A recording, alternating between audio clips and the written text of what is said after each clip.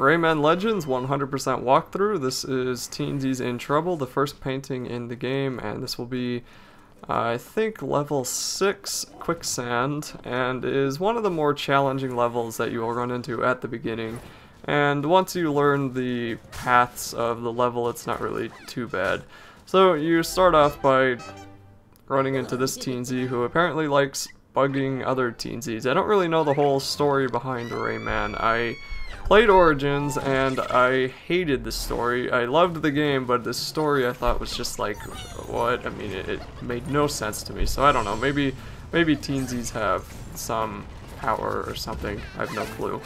So anyway, as you can see, this level is an auto-scroller of its own in some regards, mainly because the big buildings of the world collapse on you.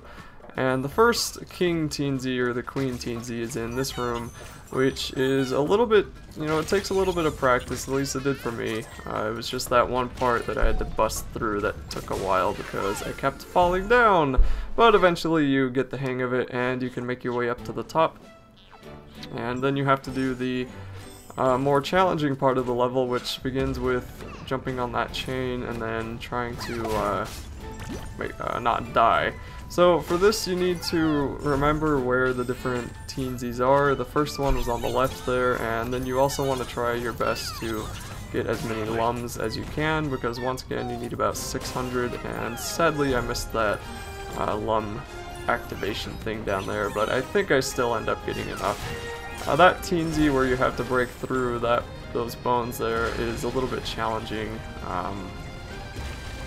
So that took me a couple of tries to get on my first attempt. And then once you get here, it's once again just more trial and error. You just have to learn where everything is, and once you get the hang of which direction to go, it's not really that difficult. As you can see, I'm not having too many problems right now. I think I only died once in this level, so it's not, when I recorded it anyway, so it's not terribly difficult. But I did play Origins, and I'm a little bit afraid of the later levels because I know that some of them have got to be pretty challenging. So I did die once there, but that was way after this part.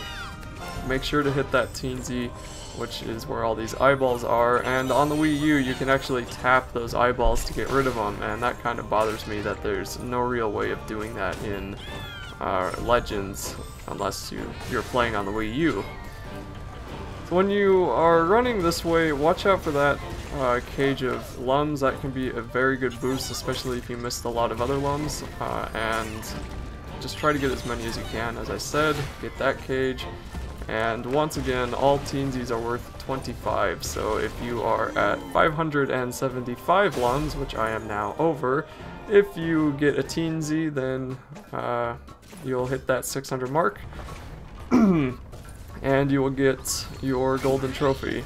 Now this particular King or Queen Teensy is once again just learning which way the thing falls and avoiding all the different traps and spikes that they have set out for you.